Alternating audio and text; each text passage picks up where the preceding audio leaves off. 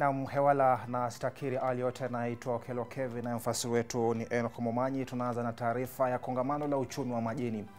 Kongamano la kwanza duniani la uchumi wa maji limeanza rasmi hapa Nairobi, ambapo maelfu ya wajumbe wanakutana kujadili namna ya kunufaika kutokana na rasilimali za bahari, mito na maziwa kwa manufaa ya binadamu.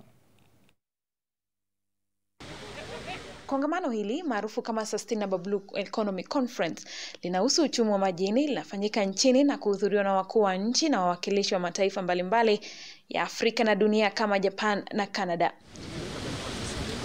Kongamano hili limehudhuriwa na marais kutoka nchi mbalimbali, ikiwemo mwenyekiti wa Muungano wa Afrika Musa Faki miongoni mwa wengine.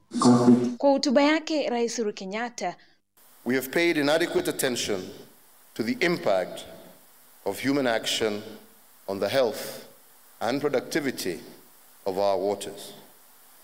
And as a result, many of our ocean systems are under immense stress.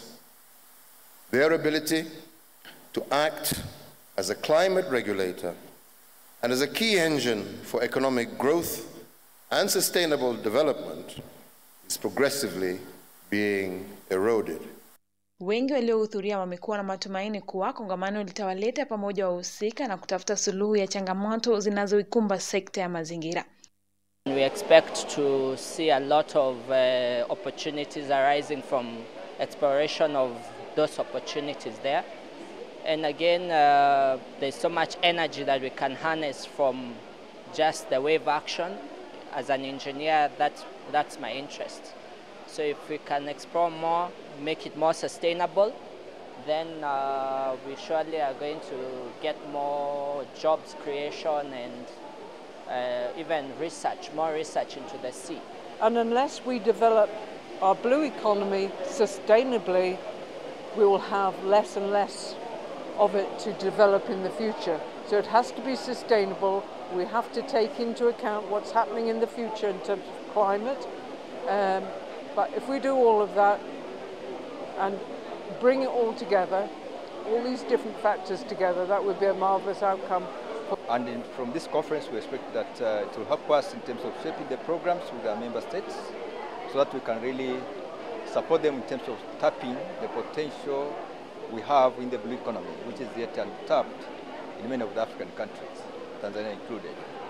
And for that matter, since blue economy has enormous potential to contribute towards poverty reduction, but also sustaining the oceans and the water bodies is so important for not only for natural conservation, but also important for making sure that the livelihoods of the majority of people, especially coastal communities,